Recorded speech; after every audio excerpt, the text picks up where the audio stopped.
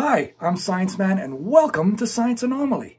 In this video series, we tackle misinformation and misconceptions, and we try to do it in under 10 minutes. So, let's get started.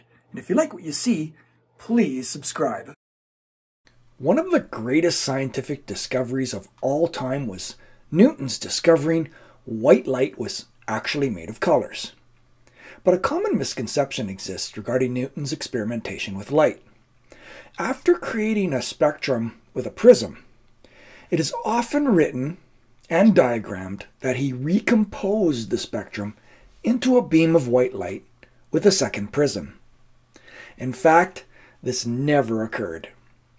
While it is technically possible to recompose a spectrum with a second prism, it is exceedingly difficult to do so.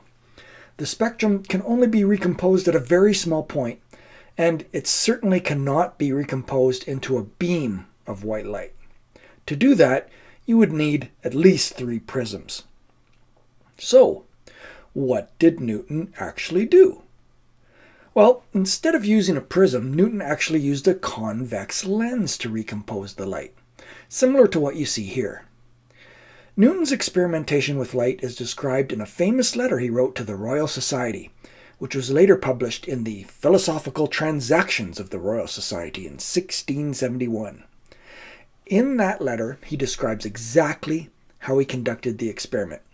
And he clearly describes using a lens, not a prism, to recombine the colors into white light. Now, in summary, this commonly held misconception in no way changes the underlying principle of the dispersion of white light. The dispersion of white light into a spectrum can certainly be accomplished by using a prism.